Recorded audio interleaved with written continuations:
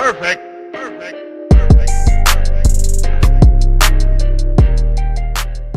Hey guys, welcome back to my channel. Today I'm gonna go ahead and do a fun DIY clothing project. Y'all may have already seen me wear this shirt in one of my vlogs, but Honey Factory went ahead and sent me this super bright neon hoodie, so that's what we're gonna go ahead and transform today. I'm only going to be using 3 items to do this DIY project. I know a lot of people out there don't know how to sew. I do know how to sew, but I ain't got a sewing machine, so we're about to do this no-sew method, transforming this. I have my E6000 glue, some elastic band, and some scissors. So we're gonna go ahead and see if we can transform this hoodie into a cute 2-piece outfit. So stay tuned! Fingers crossed that it works out well. Alright, now before we dive into this video, be sure you hit that subscribe button because your girl will be uploading videos weekly, okay?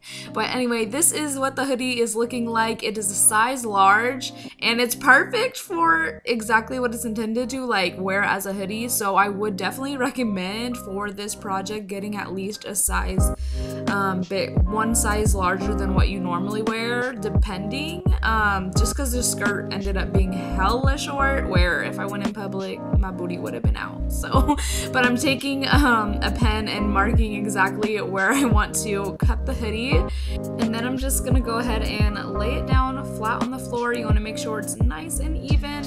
And then I'll go ahead and cut it straight across.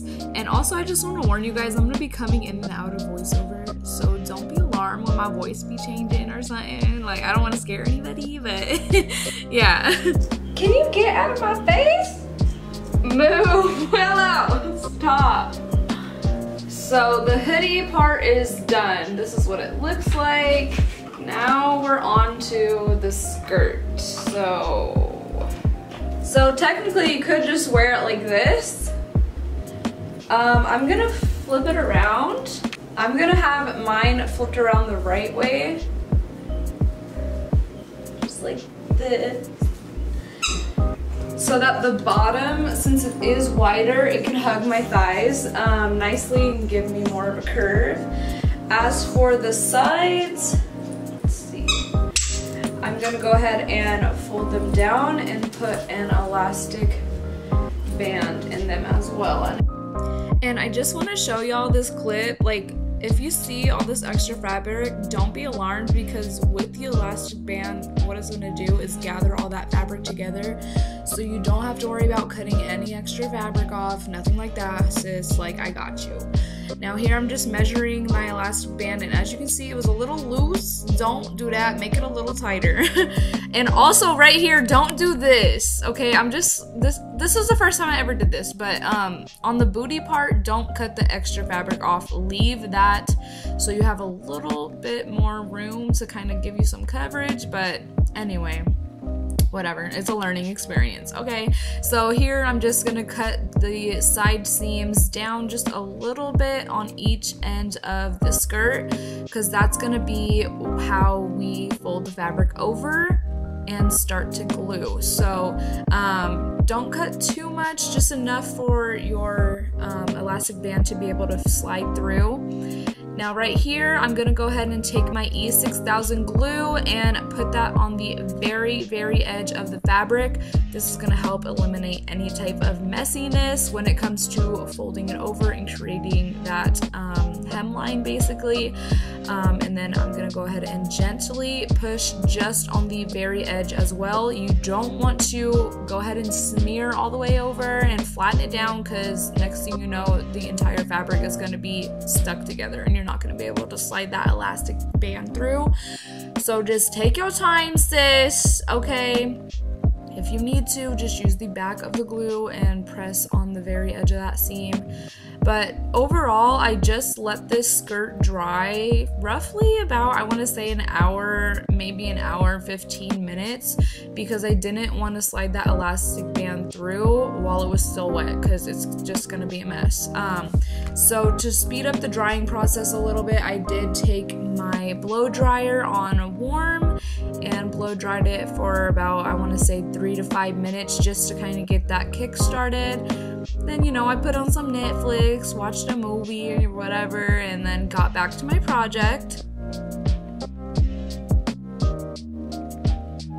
Alright, so now it's time to go ahead and insert the elastic. I didn't have a safety pin for this part, so I got a little creative and took a bobby pin and just tied it around and then slid that through, and it worked just the same way. Okay, so you just want to take your time, pull the elastic through, shimmy it through. This process in real time, I want to say honestly took me like 5 minutes because I didn't, like I said, I didn't have much room to kind of make that tunnel for the elastic to go through, or else it would have been, I would have been exposed. Like, you would have been seeing things you don't want to see, okay?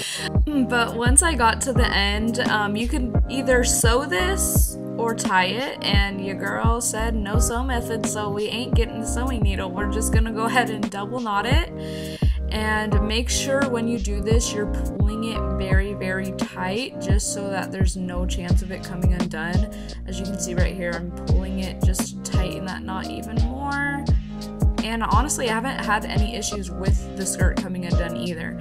So after all that, you're gonna go ahead and just readjust the fabric, fix where it's gathering together just so it's more even, and then you're gonna tuck the sides where we cut the slits and make sure the fabric's nice and tucked in. And as you can see right there, there's a little bit of a gap. This is the point where you're gonna go ahead and just touch up any type of areas where the seam may have come apart, and just apply some more E6000 glue, and then, you know, let it dry, let it do its thing. Don't rush the drying process. That's my best advice I can give to you. And you know, that's it for this look, y'all. And this is how your girl went ahead and styled it. I went ahead and paired some thigh-high boots, my little Adidas bag with my vlog camera, and this Culture mesh little like sports bra cover-up thing. And you know, that's it. And I do want to mention, because I didn't mention it in the outro, the E6000 glue is permanent and machine washable, so. Alright guys, that is it for this week's video. I really enjoyed doing this project. I've been thinking about it for a few months and I finally got to it. So thanks again, Honey Factory, for sending me some merch. I really appreciate you.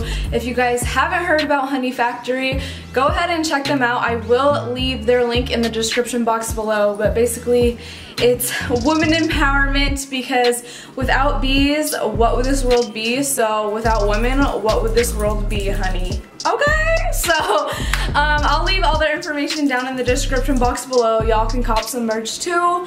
Anyways, that is it for this week's video, guys. If you liked it, don't forget to leave your girl a thumbs up, and I'll see you in the next one.